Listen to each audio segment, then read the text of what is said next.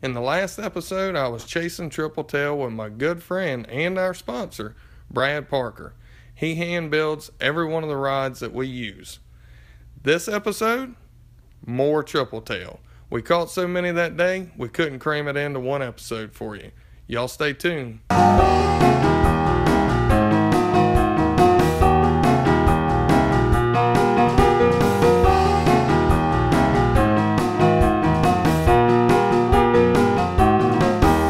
Fisherman's Guide brought to you by the Silver Slipper Casino. Today's episode sponsored by Dad Super Pond, Southern Building Supply, The Hook, Gulf Coast Cuisine, Oddball Tackle, Sea to Swamp Outfitters, Ocean Marine, Sports Trail Trailers, Sportsman Marine, Parker Poles, and Sport Optics. There he is. He's looking at it.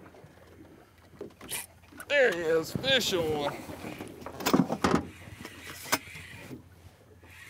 He's coming right to the boat, like walking a dog on a leash.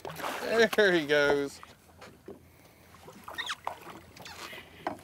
You ready, Mr. Parker? Bring him on in. There he is, just like that. We got a fish. What's that, 4 today so far? That's it. Been out here for about an hour. I got it. All right. I can get the hook out of him. Why don't you go ahead and get that tagging kit out?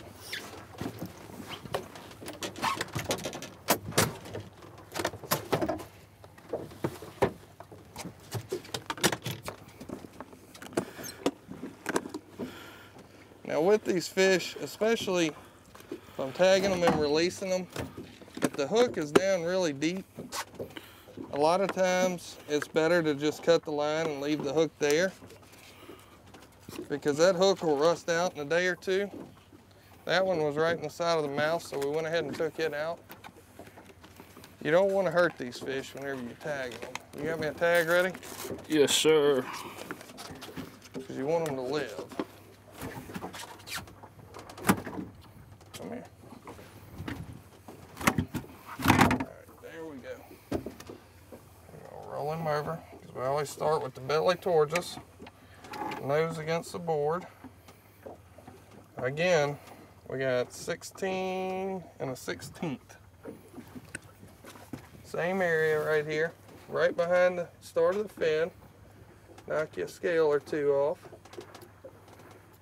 Then we're gonna stick that thing over, insert it, twist it, pull it out, and we got a tagged fish.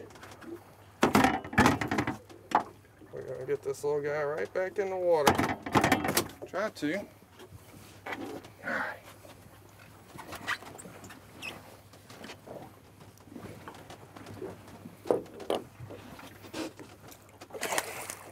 There he goes.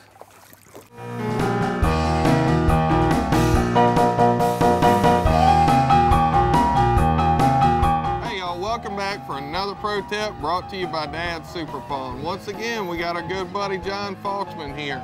You know, one of my favorite things in trout fishing is feel that little tick on the end of the line whenever you're fishing a jig. There's a lot of people out there that don't know how to properly rig them. Here at the Fisherman's Guide, we like all of you, whether you're a beginner or a tournament angler. But we're gonna talk about some basics here. John, what do we got? Man, we've seen them all hooked backwards, upside down like this. Too far in where the hook's running too deep, too shallow where it's just running and it's just not consistent with the regular the bait itself, and then you got your true hook set. So this is the way you really want to rig them. And Ronnie, you know how we do it here. Basically, we just push it in that center right there, and we just push that plastic just till it starts to turn about that 90. Pull it out that middle right there, and push it down onto your lure, pull it back and make it straight. What you want to make sure is you've got a good straight profile. You don't want this thing kinked up, curled up. Whenever it's swimming through that water, you want it to look as natural as possible. Make sure your tail's got plenty of room to move, make plenty of action. Those fish are going to key in on that vibration. It's there for a reason. I'm sure this wouldn't work at all, right?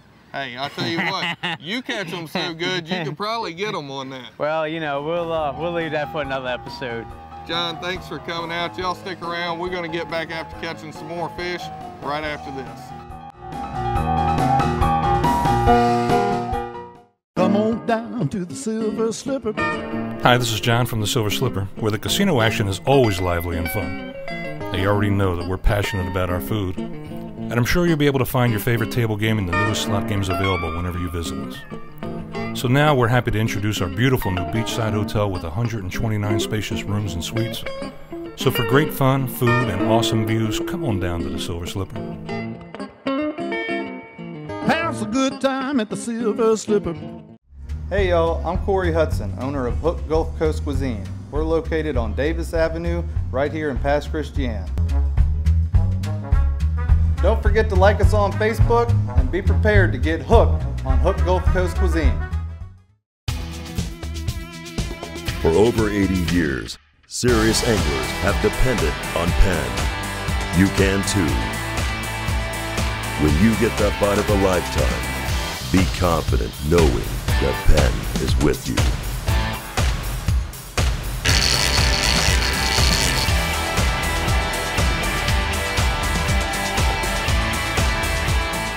Penn, let the battle begin. When it comes to boating, most folks want more features for less cost. And that's what Sportsman Boats is all about. With yacht caliber components, the Sportsman Boats lineup offers bay boats, center consoles, plus tournament class and open cockpit models. To find the perfect fishing machine that puts your family first, contact your nearest Sportsman Boats dealer and discover that with a Sportsman Boat, you can have it all. Man, great fish. Man, that was awesome. Now, Ronnie, I got a question. What's that? We're running pretty close to a lot of these crab traps looking for these things. Do they not spook very easily, or? Brad, what I've found with these fish is whenever you're running, which I generally run anywhere from about 26 to 34 miles an hour, depending on what the water conditions will let me see. As long as that splash coming off your boat doesn't land directly on top of that fish, even if they go down, they're gonna come right back up. So the wake, not necessarily as important, but the splash on them. These fish are used to crab boats running by, checking the traps, fishermen running by, blowing past them. They're used to the wake. As long as you don't get close enough and land that splash on them, 9 times out of 10, unless it's just a day where they're all real finicky, they're gonna stay up and you're gonna have a shot at them. Well, sounds like a good deal. I see a lot of guys, one thing you don't wanna do, folks, there's not a fish out here worth dying for. I see a lot of guys running and they'll have a guy standing on the bow of the boat.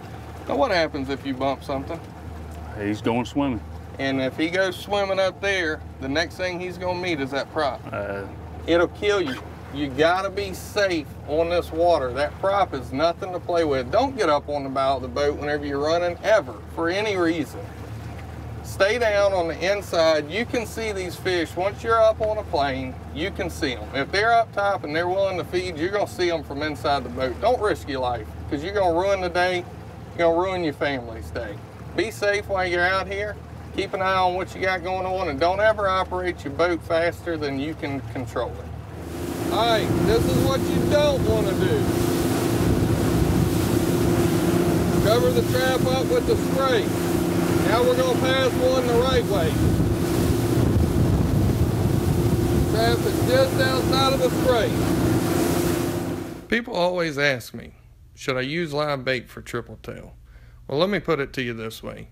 If you're going to spend a lot of time, a lot of hours on your motor, a lot of money and fuel in running around looking for these things, why wouldn't you put yourself in the best position to hook up and land one?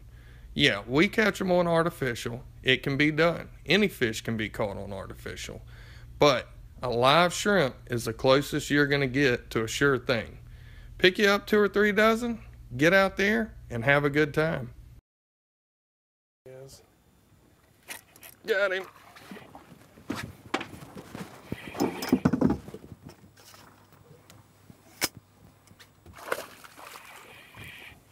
There we go. Old Mr. Three Tail.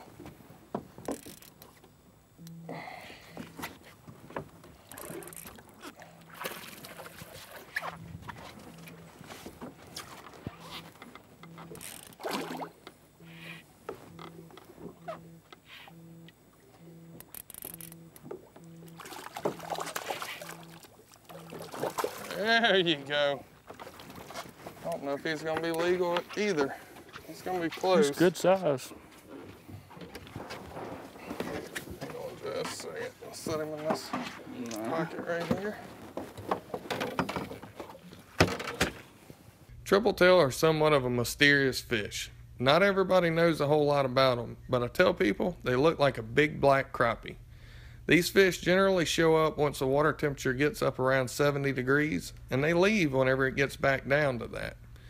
They like to hang out under anything that's floating. Anything providing shade, they'll lay on their side just under the surface. That's part of what makes them so much fun to catch. You can ride along till you see one, circle back, pitch a bait to them, watch them eat that bait, set the hook, hey, and you better hang on, because it's fixing to get real. There we go.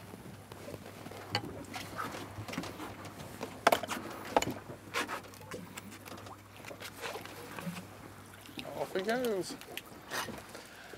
Y'all stick around, we're gonna get back on some more tripletail action.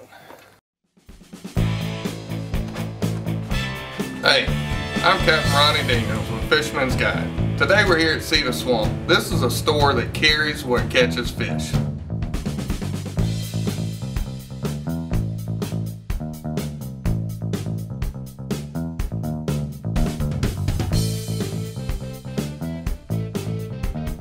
For your next outing, freshwater, saltwater, inshore or offshore, Cedar Swamp's got the gear that works.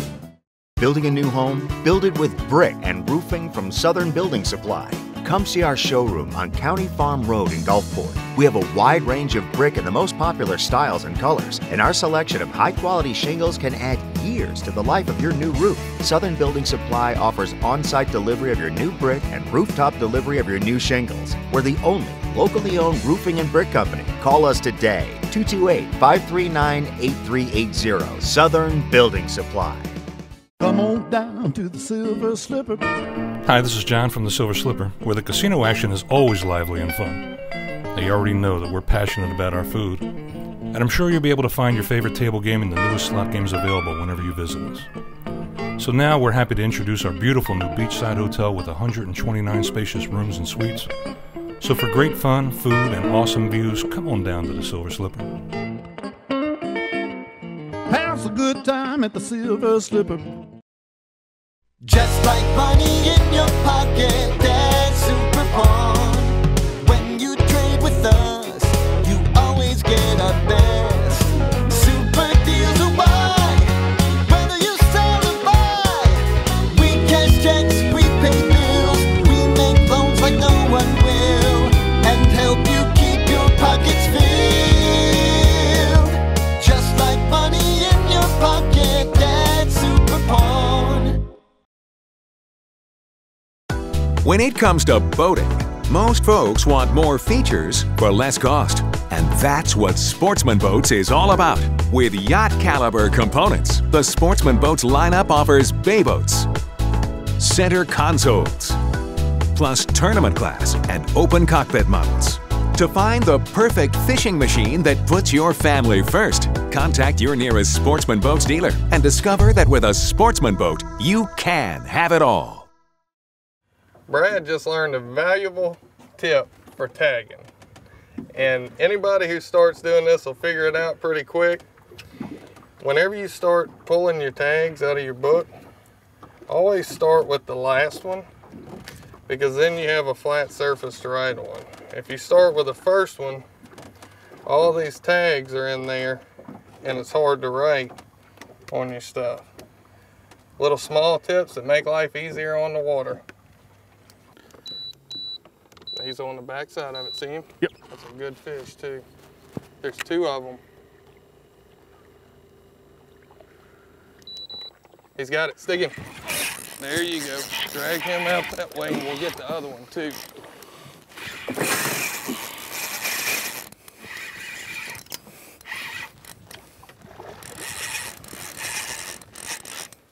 The other one's still there. Yep. Come on, son.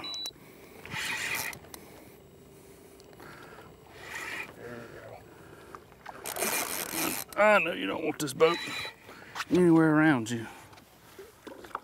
Ease him up here. Come on, son. He can't decide which way he wants to go.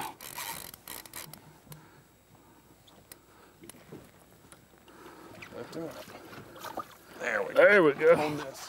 Hold this. Gotcha. There's a shrimp on that cork.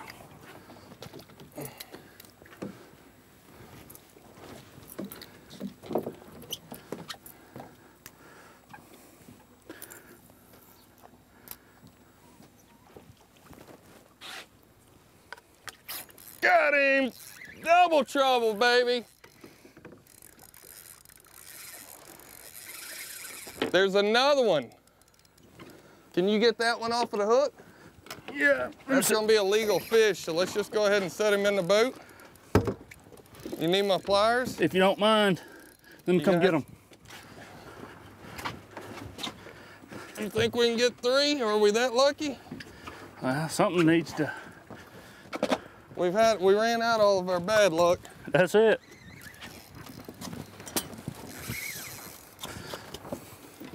Come here, son. Yeah, I know it. This right here, folks, is what it's all about. Now we got a third fish under that grass. Is that fish out of the net? Not yet, but he's about to be. All right. Just leave him in the bottom. Here. Here, I'll get him, go get you a shrimp. All right. There we go.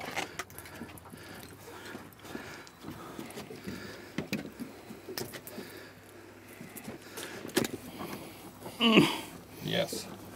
We'll see. Oh, yeah. Okay. All right, and so what happened here, we were running across, headed to our next set of crab traps. We spotted a couple old crab traps that have been lost or left behind out here. Pulled up on those, every one of them had a fish. We didn't catch every one of them. But while we were fighting one of those fish, I saw a big piece of grass come floating by. There was a fish under it. So we got to looking. There's patches of broken grass all over out here. Right now, we're chasing these fish down with nothing but the trolling motor.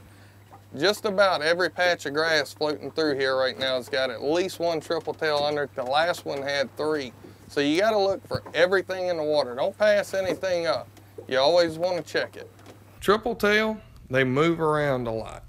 Yep, every now and then, you may see the same fish in the same area for more than a couple days. One thing we do know, they all leave during the winter. A lot of them will return back to the same area, but recently USM had a recapture report of a fish that was tagged in the Mississippi Sound last year and recaptured this year all the way in West Matagorda Bay, Texas. So they are movers. They will travel. But for the most part, season to season, this year, the fish that I'm catching right here, they're probably going to stay right here for the majority of the summer. Okay, see him right there? Yeah. Go ahead and get it to him. There you go. Reel it up top. Reel it, reel it, reel it. Drop it. All right, he's after it.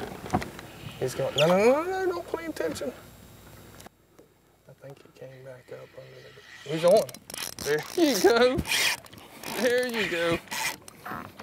Woo, jumper. I'm making sure that hook's set this time. I have to think I'm not messing with speckled trout. These fish got real mouths, huh? That's it.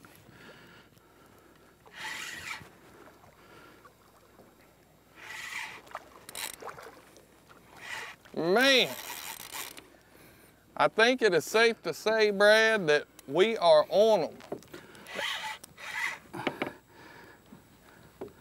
I'm talking about a fun day. Lift him up here. Come here, little fish. There we go. Yeah, baby. That one looks pretty close to legal, doesn't it? He's close. I don't know. We're gonna find out though. He's real close. Look how pretty and dark colored that fish is. We got an assortment of setups, rods, and reels here. On that fish, we were using a 7.2 Parker Pole Fisherman Inshore Series. We've got a Penn Clash 3000 on here. Whenever I head out tripletail fishing, I like to have 3 different setups.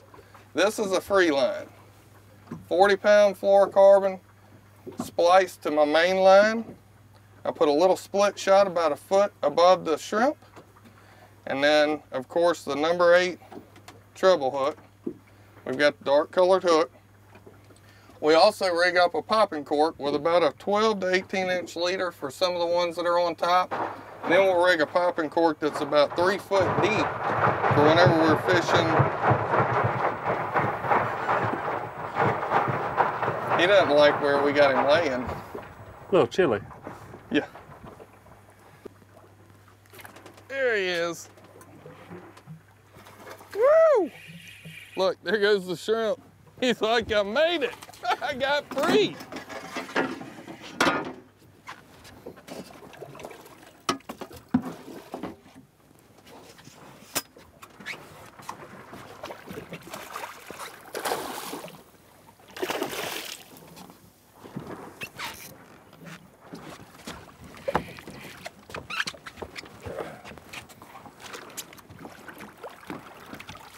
There we go.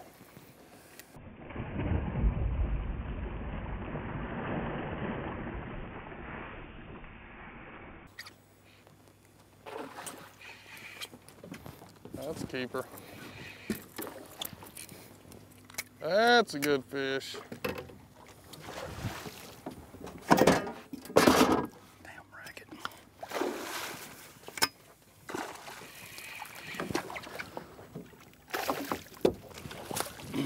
Oh yeah, that's a nice one. That one is dinner. That's got some weight to him. You can feel him in the net. Oh yeah. Brad Parker, Parker's Poles. This is the man that makes my weapons for fish destruction. He builds every one of our rods. We're gonna get this one on ice. Y'all stick around because we'll be right back. Hey y'all, I'm Corey Hudson, owner of Hook Gulf Coast Cuisine. We're located on Davis Avenue, right here in Pass Christian. Welcome.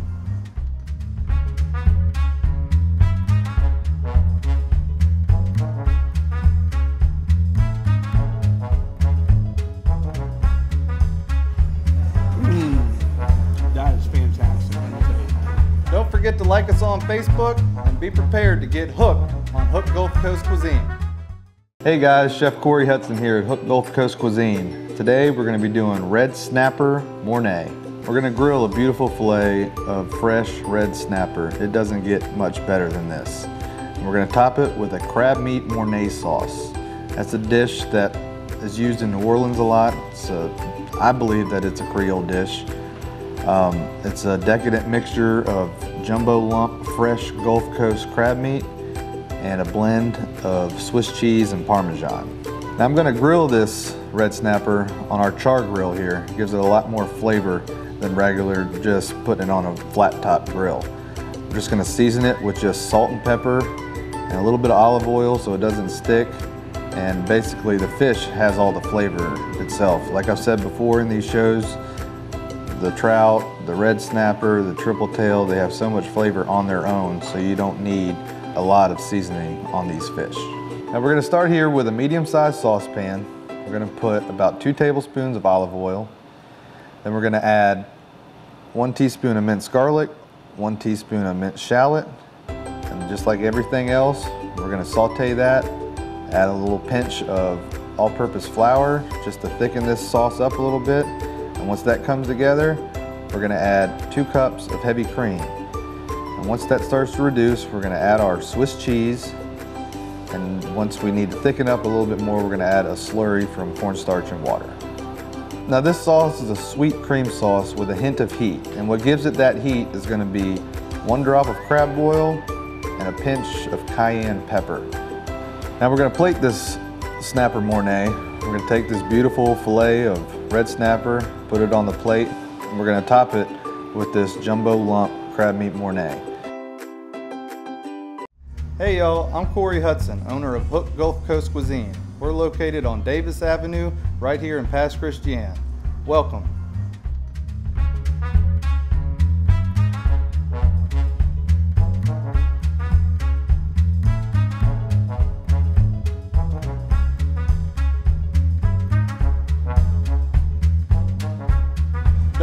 like us on Facebook and be prepared to get hooked on Hook Gulf Coast Cuisine. Tripletail are one of my top 3 favorite fish that our Mississippi Gulf waters have to offer. They're great any way you want to cook them. And hey, you gotta admit, anything rolled in Louisiana brand fish fry and dropped in the grease is gonna come out pretty good. But I don't like overpowering the flavor of these fish. I generally prefer to put mine on the grill. They're very hearty, they hold up very well to the grill. I lightly marinate them, put a little bit of seasoning on them, a little butter, cook them till they start flaking up a little bit. And I tell you what, that's one of the finest meals you're gonna pull out of these Gulf waters. Hey, we had a great day of tripletail fishing. Now we're gonna clean one, get it ready to eat. We're gonna start off with a tub full of ice water, put our fillets in. We're gonna take this fish, make a cut right behind the gills. This is a serrated blade Dexter fillet knife. Then we're gonna work right down through here. Once you get it started, you can lay that knife all the way in there and run down. Once you go all the way down, you just work it right back up to the head, all the way up to the backbone. Now you don't want to take this side off yet. Go ahead and leave it on there. Roll the fish over and do this side the same way. That way you can make a good cut. Makes it easier to clean both sides of the fish. Get him started. Then we're going to lay that knife down. Come right on down the back. Once we get it down, we're just going to roll this meat right off.